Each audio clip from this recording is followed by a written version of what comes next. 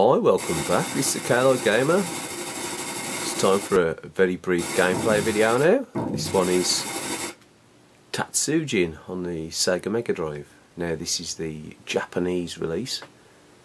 Let's just take a shot at it.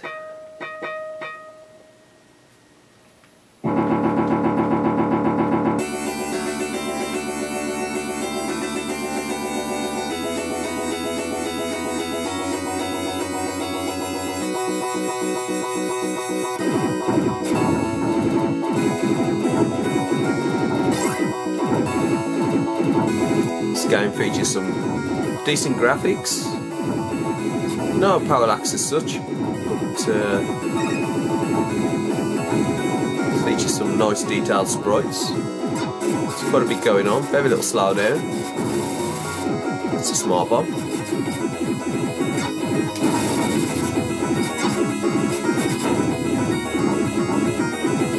It's quite a tricky little game, this one.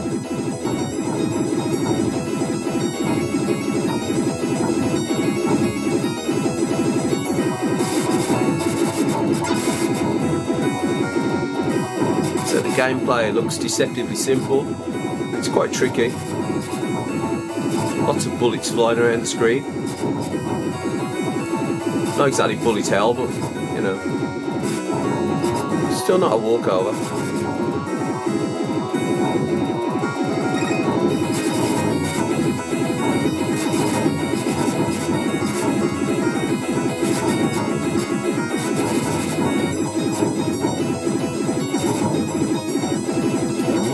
Different power-ups there. You've got the blue lightning power-up, you've got the green laser, you've got the red shot, which is just like a standard Vulcan weapon.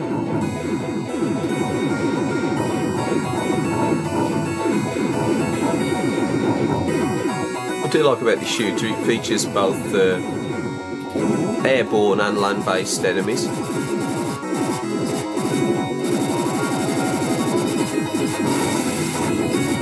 Quite a few mid-level bosses as well, like these here. Ooh, very close.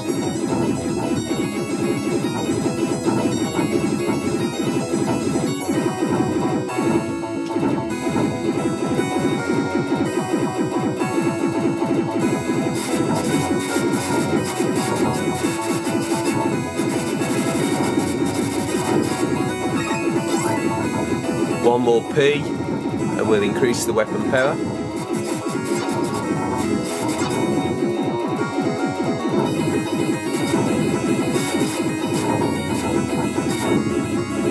There you have it.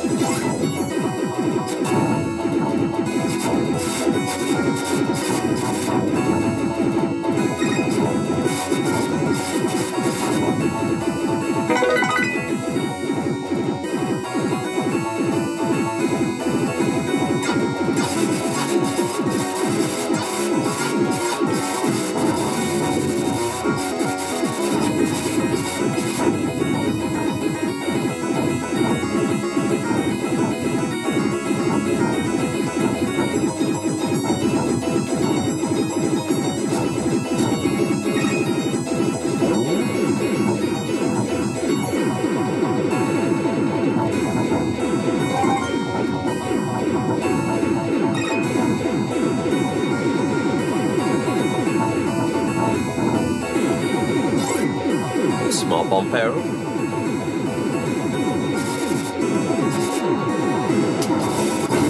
Oh, nasty. And yes, it's one of those Toaplan shooters that takes you back to nothing at all once you lose your power-ups, which can be quite punishing. At least you get your smart bombs restocked, which can be some consolation. Not much, a little bit of slowdown going on there, which I really think would happen. Pardon me.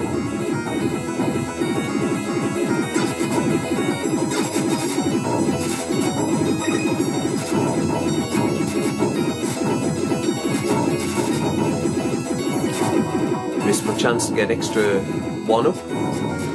Need it to be fully charged with the green shot.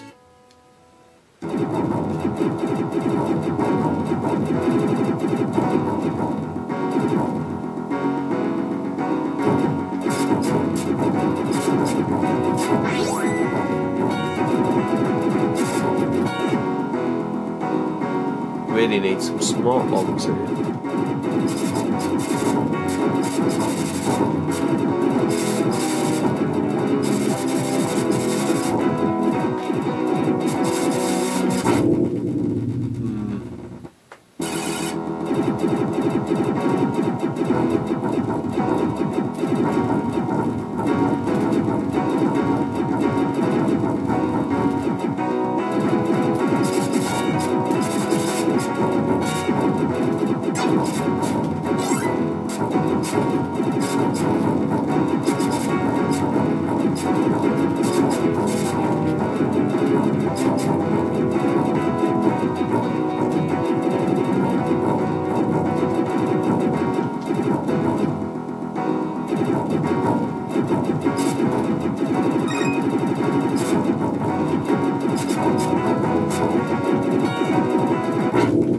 Crafty.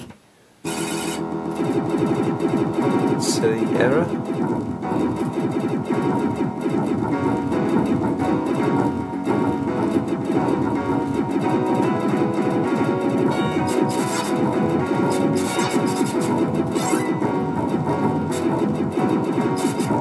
I do like this game. I haven't put a lot of time into it, but I do like it. It's just got a genuine arcadey feel to it. And that's Tatsujin on the Sega Mega Drive. Obviously there's a lot more to it than that, but a brief gameplay video, that's all we're going to see. Thanks for viewing.